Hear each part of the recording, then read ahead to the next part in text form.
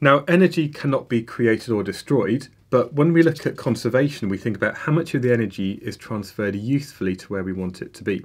So sometimes we have wasted energy, which is dissipated to the surroundings. So that means it spreads out, it can't be usefully recovered, and it often increases the thermal store of the surroundings.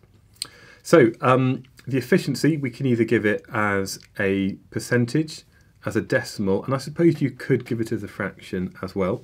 So for the first one, I just worked out what was the output, what was the input, and then I gave my answer both as a percentage or a decimal.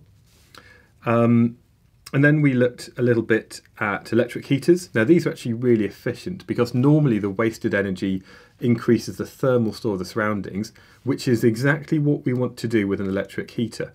So maybe even if the wires are getting hot, if there's some wasted sound, that's all going to be adding to the overall efficiency of that device.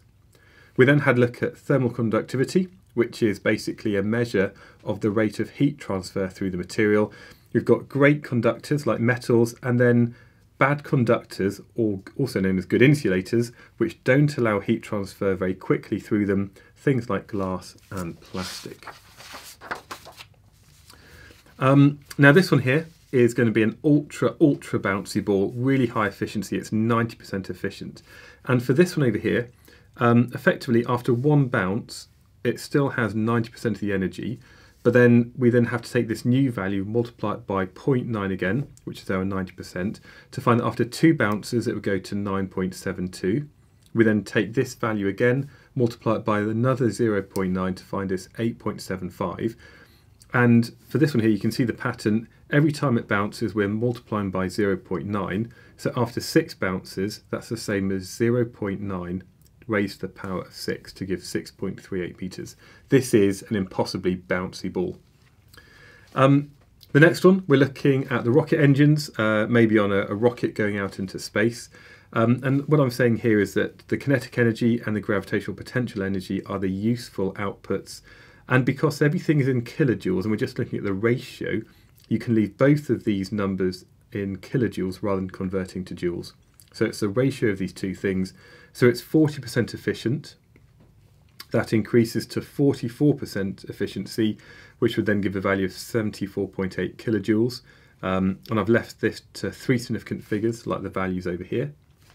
And then the final one is maybe looking at the ratio of powers to look at the efficiency. And I've just rearranged the equation to say that the power input equals the power output divided by the efficiency.